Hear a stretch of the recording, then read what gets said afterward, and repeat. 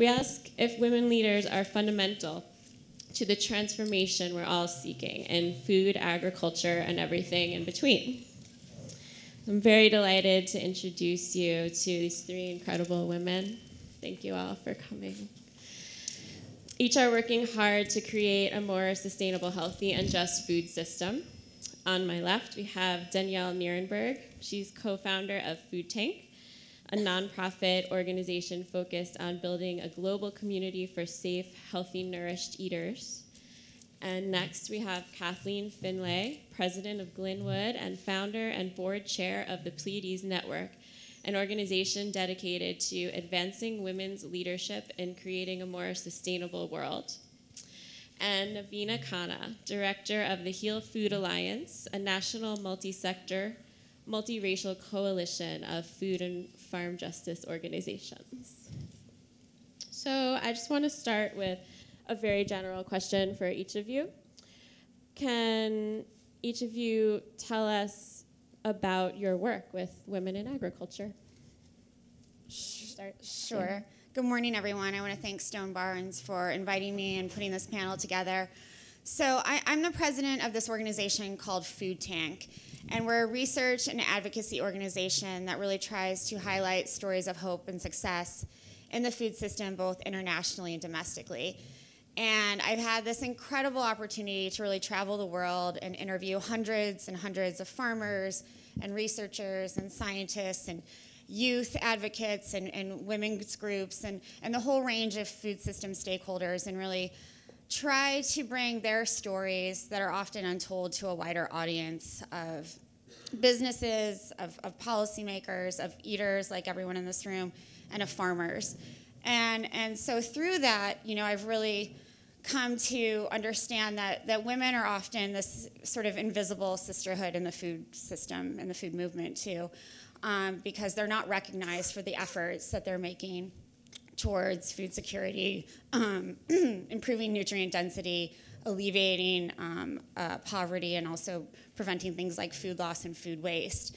And so again, one of the things that Food Tank tries to do is tell those untold stories and really help find ways to make sure that women aren't thought of as victims, that they're thought of as real stakeholders, that the efforts that they're making are recognized.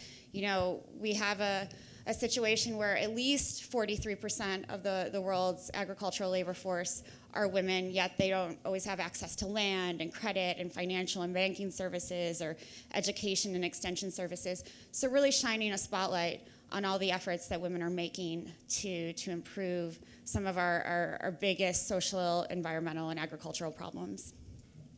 Thank you. Kathleen? Yeah, hi, it's great to be here. Thank you for having me. So my work around women's leadership and supporting women in fostering leadership to address a host of issues started when I was working at Harvard, which was a pretty male-dominated working environment. And we were addressing issues of global environmental change, and I sought out other women who were working on those issues. And what we realized is that the environmental movement, while it's the task force, if you look at the environmental movement across the country, there's a lot of women working on those issues, but at the leadership level, in terms of the executive directors or board level, it's still, actually, I started this network almost 10 years ago, and the needle hasn't moved. It's about 75% of the major NGOs, environmental NGOs, are still run by men. So what that experience of coming together in community with women who want to make a difference in a range of issues related to the environment was incredibly powerful and helped us figure out ways we can explicitly support each other in doing good work. And that is in me. That has now in my role at Glenwood, where we are trying to build a regional food system. It is part of the approach that I personally take in my role as a leader in that movement. So we are working to build. I'm like this addicted network builder. So we're just really working to build networks of women in ag to help inform each other, learn from each other, help really just resource each other to make these changes. So that's what I'll be talking about today. Navina? Cool, thanks. Thanks for having me here. I know it's been an eventful couple days, and glad to be joining you all on the tail end. So I think one of the things I want to start by naming is, I expressed this to folks on the panel, my slight discomfort with having a panel that's about women in agriculture. And just to name explicitly how much learning I've had from folks who are gender fluid, two-spirit, trans, and I think that part of when we're talking about the shift that we're trying to make, including through HEAL, and I think through a lot of our organizations, it's really about dismantling patriarchy and systems of dominance, and not about upholding a gender binary. So I just want to make sure that we're clear about that.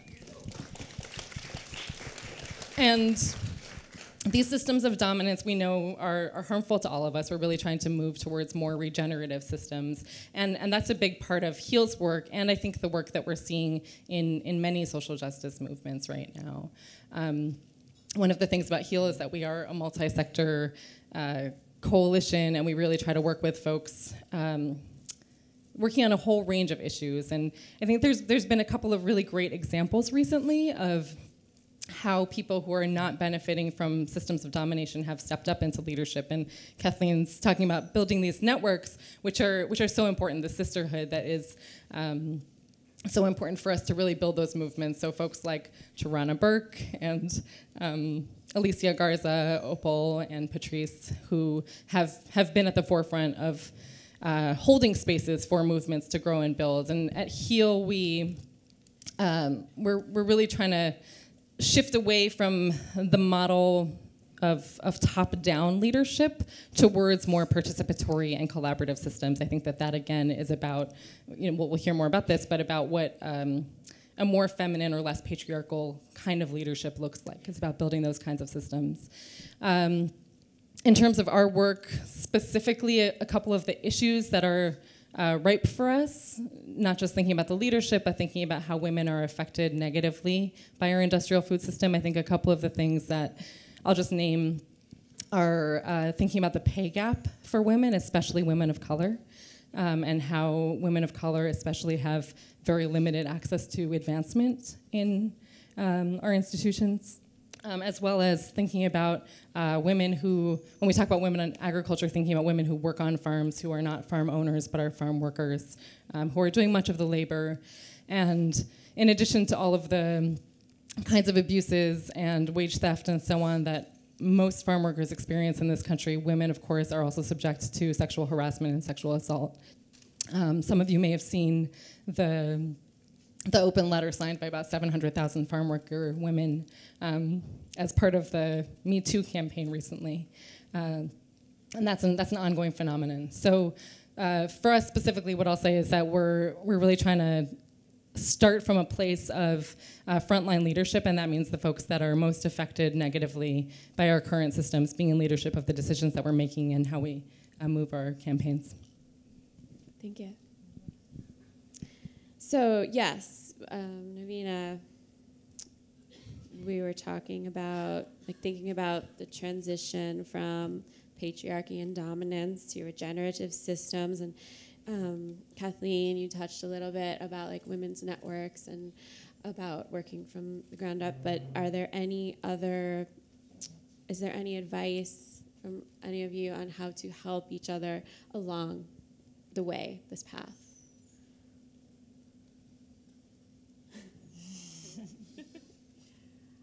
I mean, I think there's a lot of wisdom in this room, so I just want to throw out that I'd love to hear, when we do open it up for dialogue, what the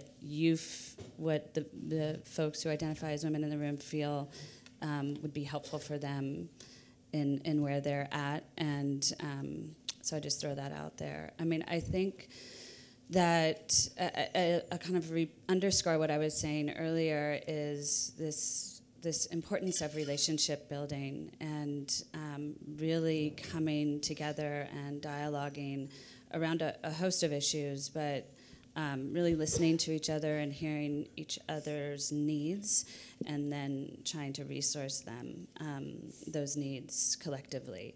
And farming, I think there's sometimes a misconception that farming is very siloed and like this image of a lone farmer. And in my experience, farming, and especially the kind of farming that I hope we're all advocating for here, is entirely dependent upon those relationships. So every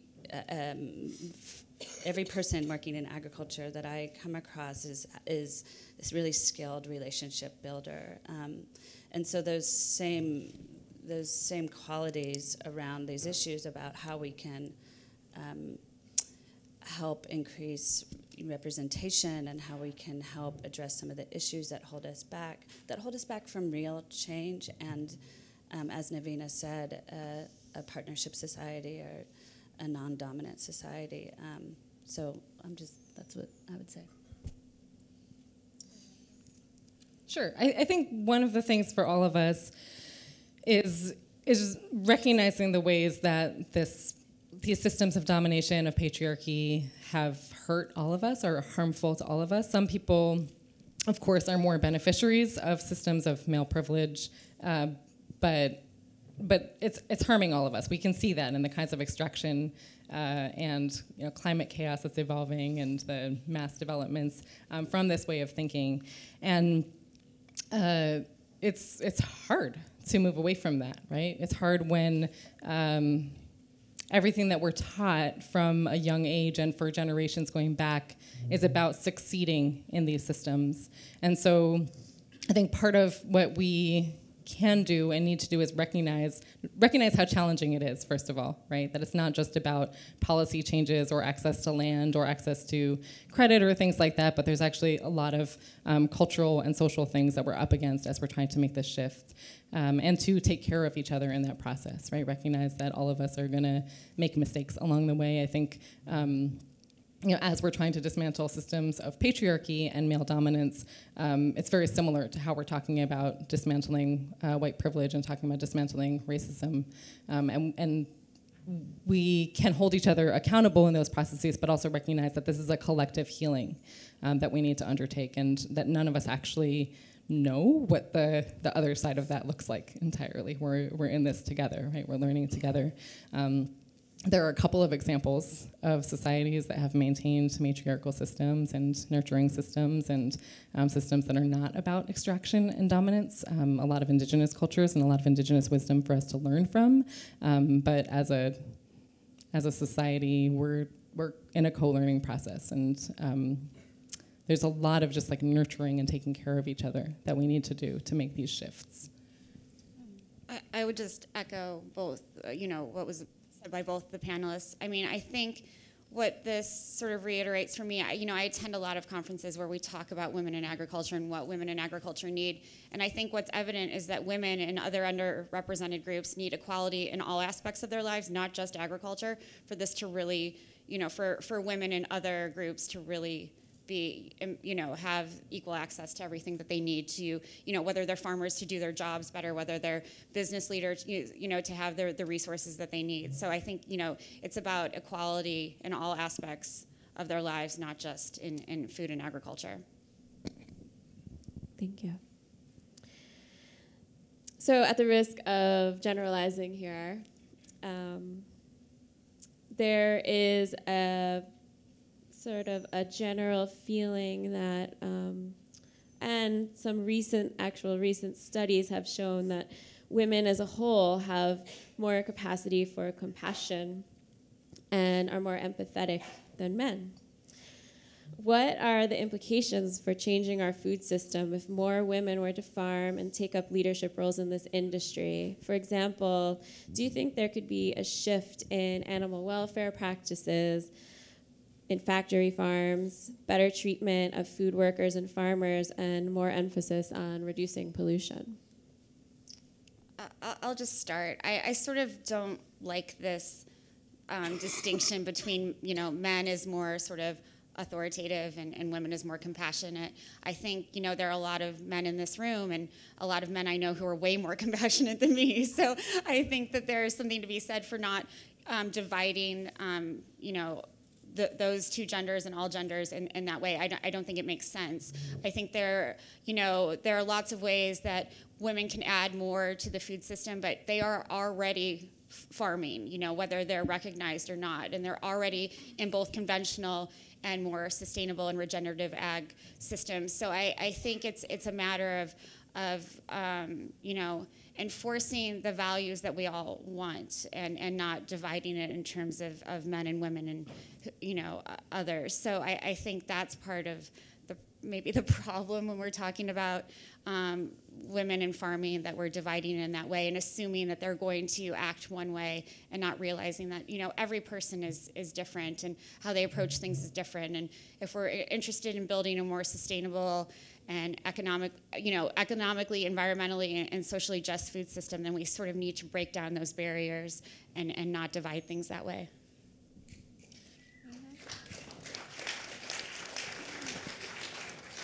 Yeah, I wholly agree with what you just said, Danny, and I think one of the things for us is being able to just being able to see what a different kind of leadership looks like. That's sometimes challenging for us, right? That we're talking about, for example, replacing who's in the workforce right now, like we're replacing women in those same systems. And what we really need to be looking to is that there are whole other systems, alternative economies, alternative ways of being in relationship with each other and with land and with sharing and taking care of each other and taking care of communities that are equally valid, or if not more, what we want to be leaning towards, and just being able to see that and recognize that work.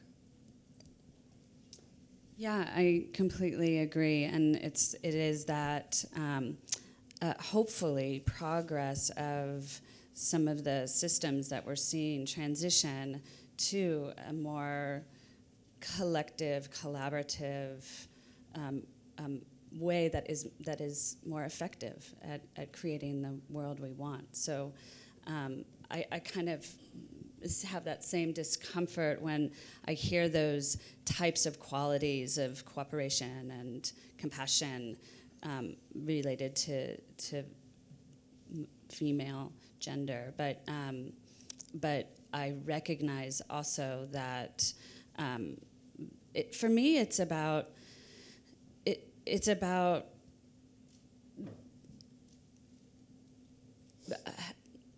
I'm trying to find the right word, but it's like the full potential isn't realized because of the suppression of these voices and these styles and these experimentations with how to get good stuff done. So it's really, for me, about an unleashing of that talent and skill and contribution that we need to foster. Fantastic. Thank you. Is there anything you would like to say before we open up to some audience questions? Would you be open? Okay. Yeah, we're ready for questions. Okay, you can share. Okay, thanks. Questions? No questions? All right, Rich, Amanda. Is it on? Okay. Yeah, I'm Ridge, and I'd like to speak for the old white men. We're an underrepresented category in this group, old white men. There's no grants for us and all that kind of thing. But I also just wanted to share, I read a devastating article this morning about suicide in American white farmers. It's way above veterans. It's like 20% above the norm. These are the guys, the farmers that everybody is, they're in trouble. They're struggling. And one of the exciting things is to see all the youth and energy in this room. And a lot of times, you have to go break the system. In this case, the system is broken. There's a vacuum. It's ready for regeneration to come in. So it's very hopeful in a way, but I heard that compassion is really important because these farmers are not they're struggling, personally, emotionally. and they're lonely, they're separate, and, you know, reach out. Well said. Well said.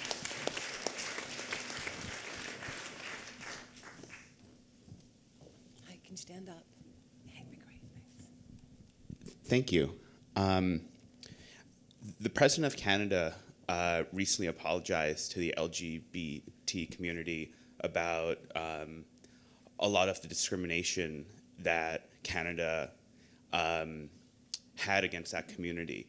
And I think a big part of healing is often acknowledging that past issues have happened and being comfortable talking about them. I think that was a pretty impressive top-down display of understanding.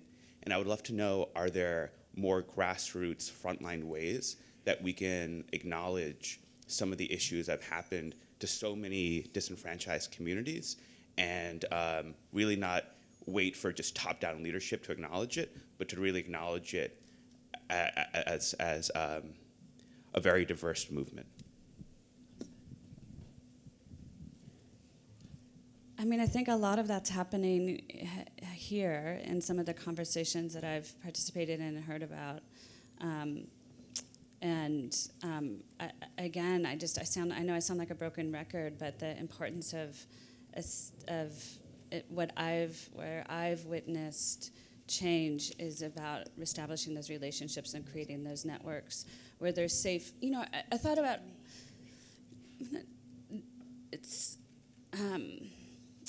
I was actually hosting last weekend this group of women who address a range of issues of environmental crises, and one of them introduced a technique, and maybe some of you know about it, and because I just learned it, I'm not well grounded in it, so I hesitate a little bit about presenting it, but it might be interesting to know if others know or can help us. But it's this technique called a red dot moment. Has anybody used this technique, red dot?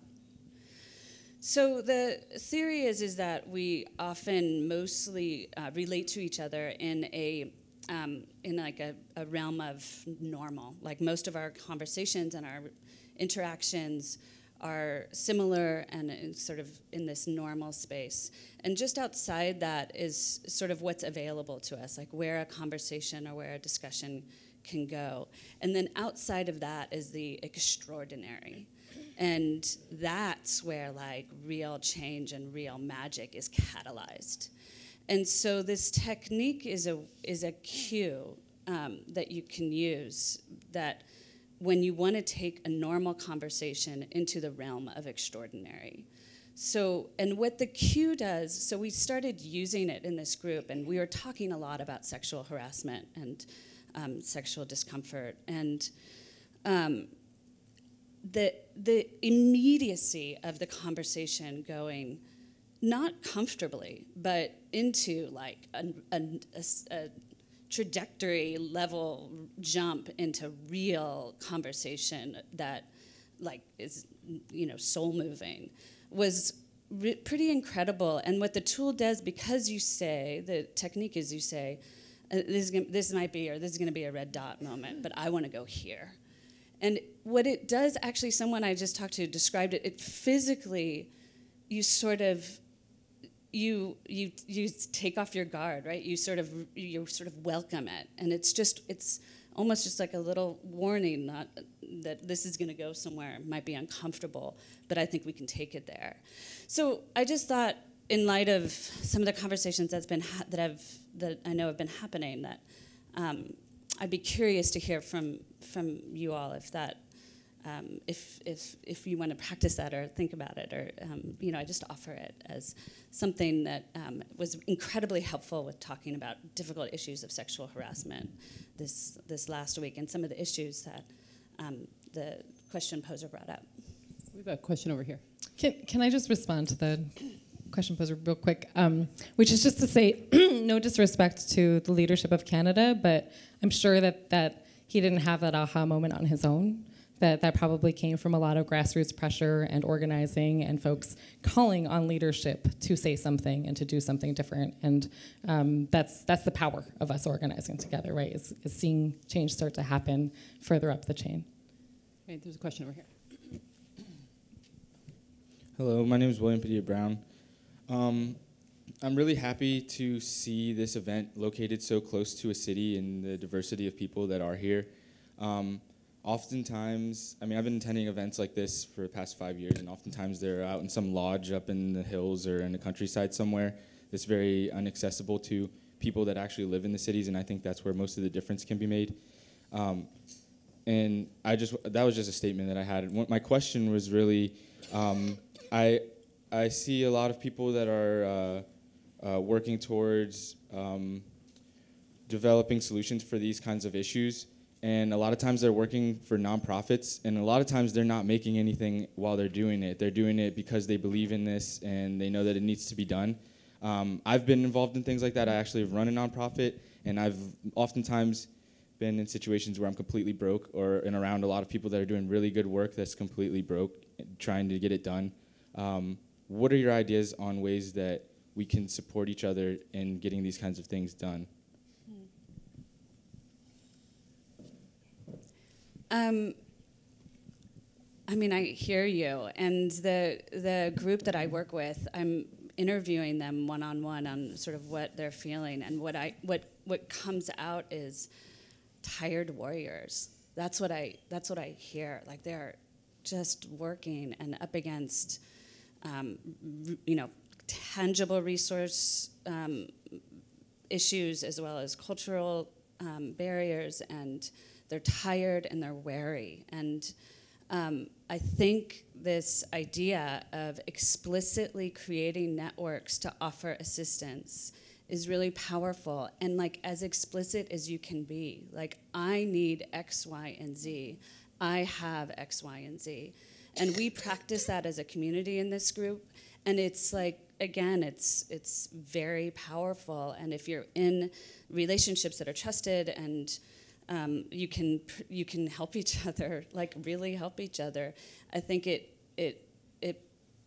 it's what all of us that are trying to make this change need. We need help, like explicit help, like sometimes money. Yeah. Yeah, and just to add to that, I think, for all of us with our nonprofit organizations or whatever form we're working in, is thinking about how we can shift the cultural practices of where we work to. I think a lot of us, because we care about what we're doing and because we see ourselves up against so much, we do work too much. I think tired warriors is a good term. But for example, how are we building in breaks into our day? Like, can I go for a run instead of getting on another conference call and just agree that I'm going to push back that call? Or can we create a culture of having potlucks at our workplace and people bringing food for each other and taking care of each other, or encouraging each other to take time off? I think some of the models that I'm seeing that work really well with organizations is moving towards more of a collective structure where there's shared leadership, cooperative consensus building, and it becomes easier then for it not to all be on one person. A person can walk away and other people have knowledge of what that person was doing. It's something that I'm seeing really powerfully in movements that I'm a part of and direct action work that I'm a part of, that it's too much for any one of us to show up all the time, but by being in strong relationship with each other and in a community of care, that we can step back sometimes and know that other folks will keep the work going, and then we can step back in because we have those trusted relationships. I think there's a lot of really great examples of that out there. One of the coolest things that I've been seeing recently is folks collectively pooling resources for somebody to be able to take a sabbatical or to be able to take a vacation. So I've seen a couple examples of that, of just movement warriors who need a break, and everyone else throwing down for a PayPal or whatever it is, so that person can actually do that, so that we take care of each other.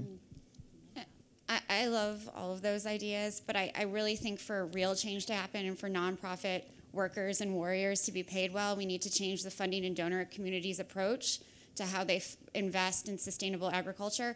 I mean, there's not a lot of general funding. There's often funding for really direct and specific projects. And what the NGO community needs, I think, and you feel free to disagree, is more sort of general funding to build, to make mistakes, to have that that freedom to make a mistake, because so many small profits, including the one that I run, we don't have a lot of room to make mistakes, because if we do, we're screwed. And so I think the funding and donor communities need to realize that this sort of very specific support for very specific projects doesn't help build the movement. It creates burnout. It creates a lot of animosity, and so we need that funding and investment to really change. And it creates a spirit of competition instead of cooperation between organizations, whereas if we had the time to build relationships with each other, we'd all get a lot further together. Yeah. I think she just flagged me here. One of you? Okay, good. Okay. Thanks. Hi, my name's Teddy Rogers, and I am fairly new to farming. And it's something that I love and that I hope to do for a really long time. And that being said, I think about my body and my physical well-being a lot. And I think here, especially in this talk, we talk a lot about equality, which is really important. But the fact is that my body is different than a man's body. And I'm wondering what's being done there to kind of address that and to address the fact that maybe I shouldn't be doing certain things or certain things at my physical level. Maybe I need to build up in a different way than a man would in order to protect ourselves and make sure that we can farm for a lifetime.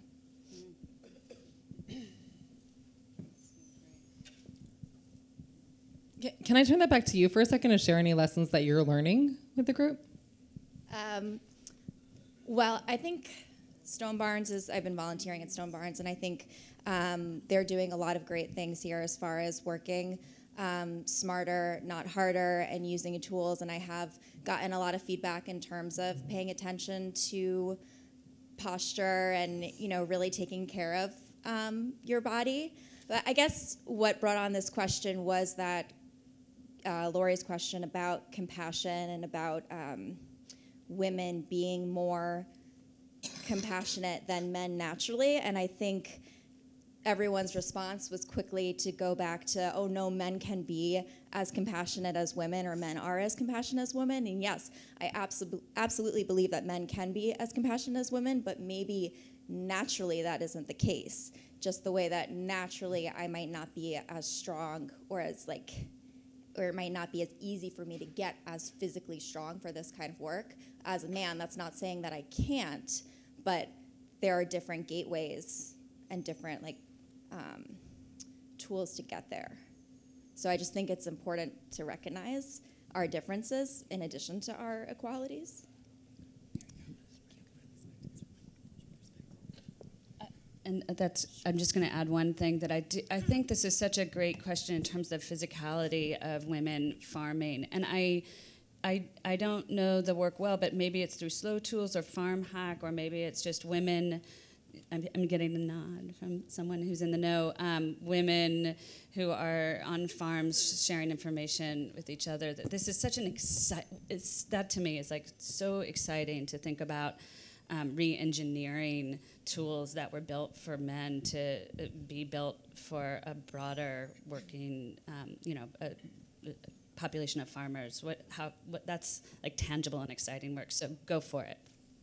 We have one here. But you wanted, Danny, you wanted to take. No, I don't. No, go ahead. No, when did you? I'm not sure what you wanted me to say, but I'm gonna say.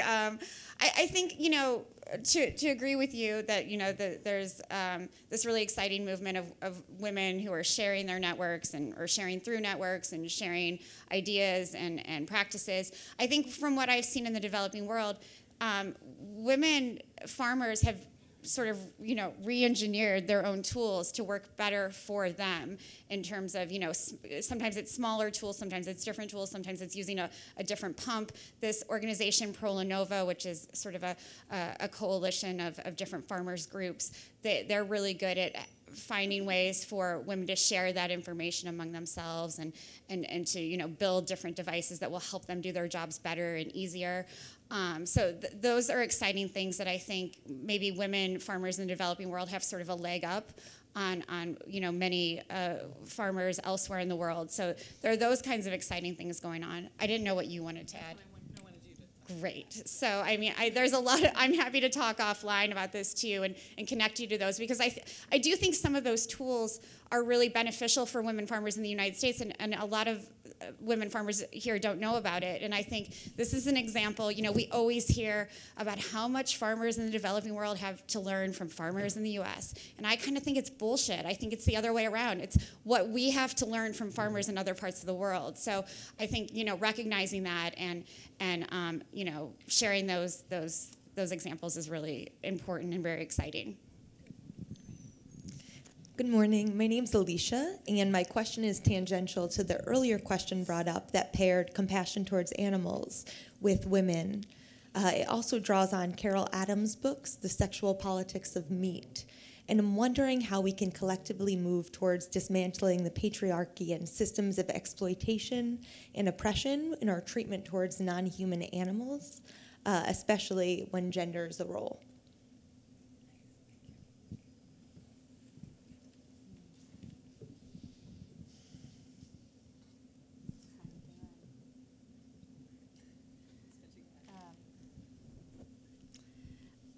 I'm trying to come up with something that's not so repetitive of what I've already talked about, but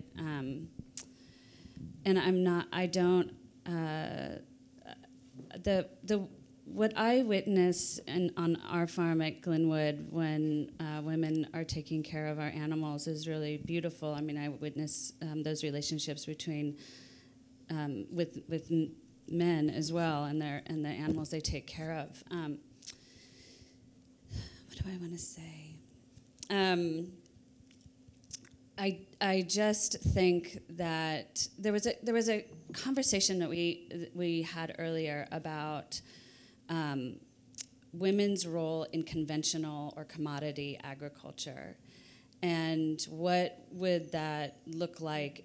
Would there be change made if more women were in those areas? And my response to that question is like, I'm just not interested in that kind of agriculture. I think it's abuse of our land. And so I do think the statistic I shared before, about 70% of the environmental NGO community is led by men. It's the sustainable ag movement is actually majority women led.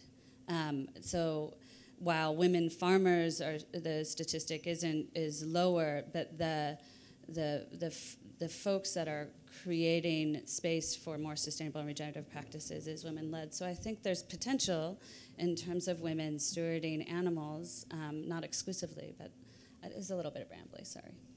I think that there's, I don't know how to say this well, but I think that there's something about meat culture and excessive meat culture that is very much tied to the amount of time that we take with our food and our very superficial relationship to where our food comes from. And I want to find better ways to articulate this, but I think that part of what we're dreaming for and aiming for when we're talking about these regenerative systems is embracing and valuing the labor that it takes to nourish each other and nurture each other in ways that are not just about food production, but also about how we prepare food and how we share it with each other, and how we take the time to eat it with each other. And when we're doing all of that, it's not possible to eat the scale of meat that folks are eating right now, right? And I think for many people, the reason why you go to a meat-based product is because it's like this really dense, really quick way of getting protein and calories.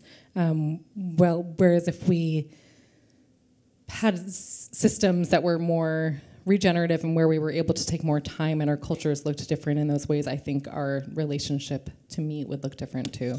And I don't have a great articulation of this yet. If somebody does, I'd love to talk to you later about it and to think more on that.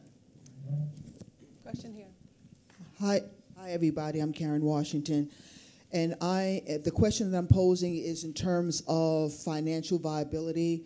I'm saying this because is there some way that a hedge fund, some sort of investment for the future of farmers. And I say that because most farmers end up broke. I'm trying to work with my farmers in terms of thinking about they need to start investing. I did that at the age of 23.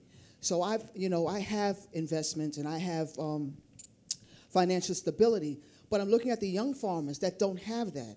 So is there a way that we can develop some sort of hedge fund, some sort of investment tool, so that these farmers have something to look for 20 years down the line and not be broke because they never had time to think about investing? So that's where I'm trying to sort of bring that conversation. What do we do about the future of farming?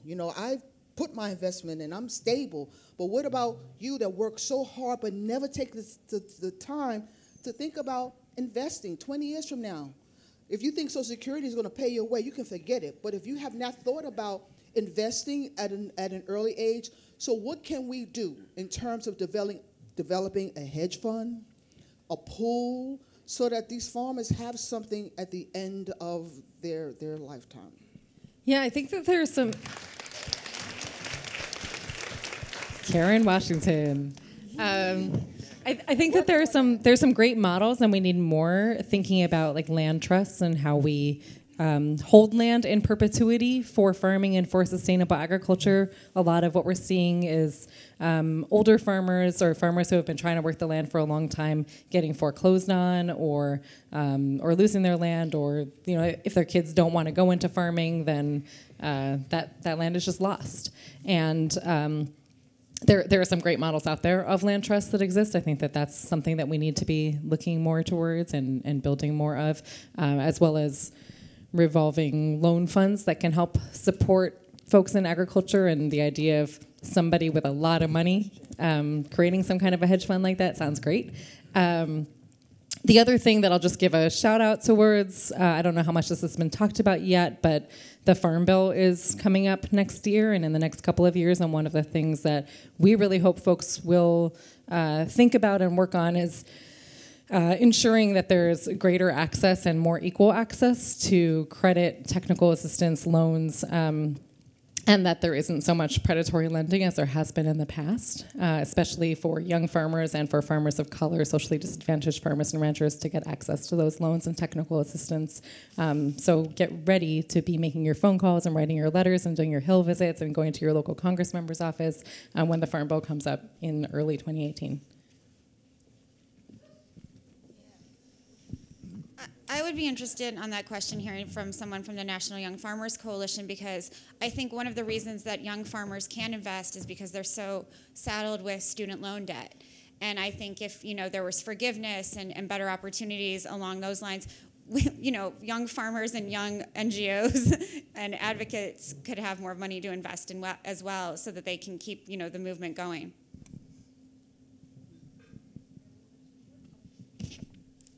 So my name is Jo Cosgrove, Maryland. I work at an outdoor education facility that focuses on environmental science, but we have a food curriculum as well, and that is my domain. So I have access to, we've been talking about very adult issues. I work with about 11-year-olds, 11 to 12-year-olds for the most part, 25 to 30 of them a week for 5-day residential programming. And I'm just wondering, since you are a concentrated, since this is what on your radar all the time, if you've seen any youth, like I have 30 girls at my disposal on a regular basis, and I do my best to work on empowerment, to work on self-realization, to work on foundational skills, like self-foundational skills. But I'm just wondering if you've come across any organizations or techniques or things, outreach methods for youth, for young women who may or may not go into farming, may or may not there's a lot about farming that was very daunting to me when I was getting started. A lot of machinery, a lot of kind of walls of mid-60s farmers that I apprenticed under. But then there were a few who were just like, yeah, sure, I'll show you how to do this. So I'm just wondering about the empowerment of our youth, because I don't mean to scale back down to younger minds, but at the same time, that's scaling up because there are a lot of them. So I'm wondering if you've seen any techniques. Yeah, I mean, the best resource that I've seen for that is the Rooted in Community Toolshed. So if you're not familiar with Rooted in Community, they're an amazing network of organizations that are focused on young people's leadership in food systems, food justice, and farming. There are over 100 organizations around the country that do that work. They come together annually for a summer conference and share tools with each other, and young people are teaching each other, as well as the adults who are part of those organizations get together to train each other up on how to teach these skills better to young people and how to work better with young people. So again, it's called Rooted in Community, and they have something called the RIC Toolshed that has a bunch of curriculum available to folks.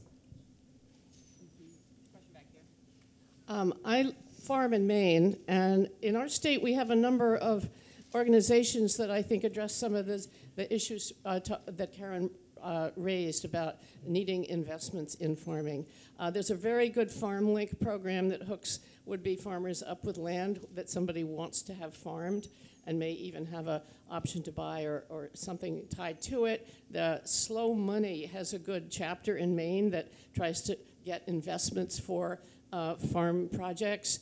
And the Maine Organic Farmers and Gardeners Association, MOFGA, is helping start a credit union now, specifically aimed to make capital available to beginning farmers. Cool. Thank you. Cool. Thanks, Barbara.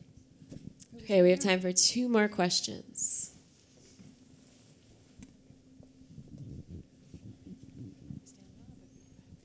Hi, I'm Hallie. I'm from Wisconsin. I don't have a question so much as offering an example of a group of women who have come together.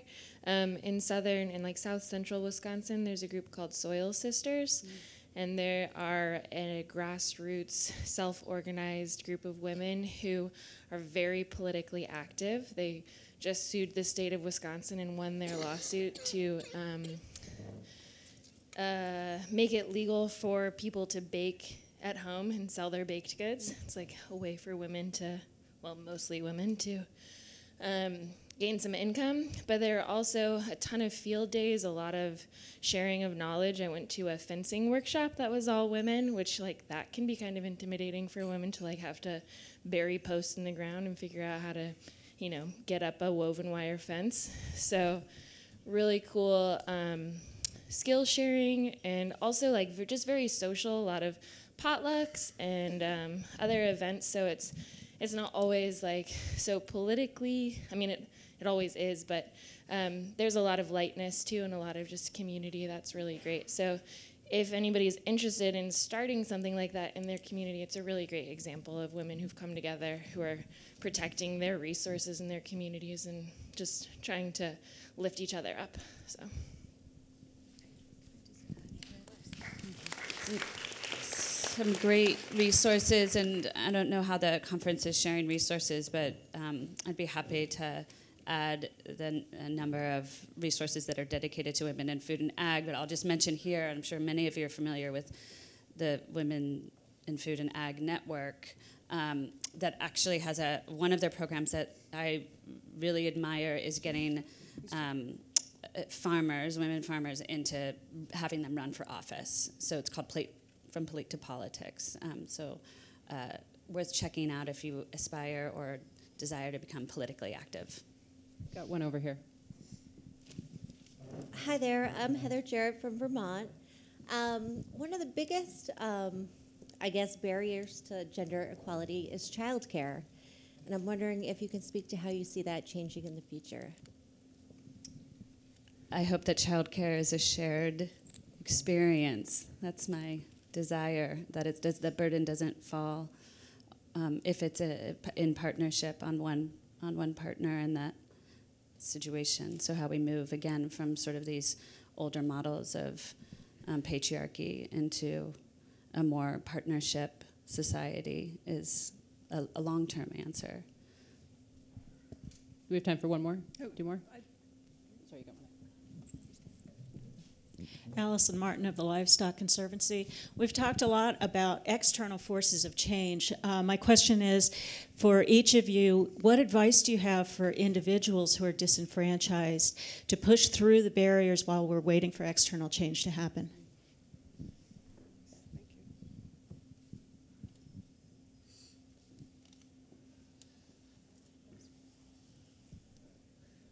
I mean, I think we've heard a lot of it, especially from Navina today. It's building networks. Kathleen talked about building relationships. It's talking to one another, putting yourself in those situations where you're connecting with others who are, experiencing the same thing that you are. I think that's sort of a lot of it, making sure you're making those relationships and connections really happen, and getting the resources that you need, because they're not always going to be available to you. I mean, I think a lot of this, it comes because you have to build it. Unfortunately, it's not there for you. So I think it's that relationship and network building that we've heard so much about. Yeah, I agree completely. I was just reflecting on that kind of wary warrior analogy that I used before, and I just, in my experience, I can't tell you how powerful it is to ask for help explicitly. And interesting in those interviews that I'm doing and documenting with women who are working on environmental change issues, to get to that, like, I'm tired and I'm scared and I don't know if I'm going to make a living or if I'm going to have enough money or if I can have a baby and do this. To get to that really powerful conversation, often those folks have to deal with shame around that. So they're feeling ashamed that they're tired or scared, like they're trying to like buck it up. And so trying to break through that in these communities that you're all part of and get to like, what do you need? And how can I get that for you? Like as specifically as possible, I think can be really a really powerful tool while we work toward the change we all want to see.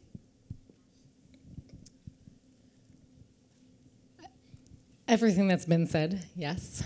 And I think that, for all of us in the room and anyone who's watching, just thinking about what resources we have access to and how we can support each other is an important thing for all of us, right? So how do we, everything that we've been talking about these alternative economies or ways that folks are moving away from dominance and patriarchy and supporting each other, how do we start to visibilize that, right? So how do we shine light on folks who are not seen and another kind of leadership that's not seen?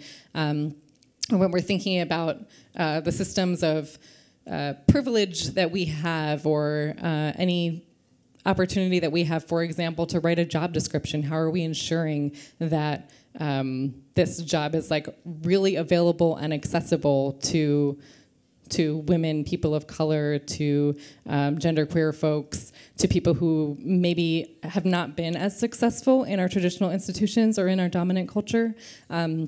There's so many opportunities all the time, not just for us to be like fighting alone as disenfranchised folks trying to make it through these barriers, but to help each other out in that and to actively be working to dismantle those systems all the time, right? So we're not just waiting for that external change to happen, but we're making it all the time in the choices that we make and how we talk to each other and how we show up for each other in everything that we're doing too. So first of all, I really want to thank the audience today for just asking such amazing, insightful, and eloquent questions. Thank you. And to the panelists, thank you for creating this intelligent and safe space for us to talk about these issues. And thank you so much for coming.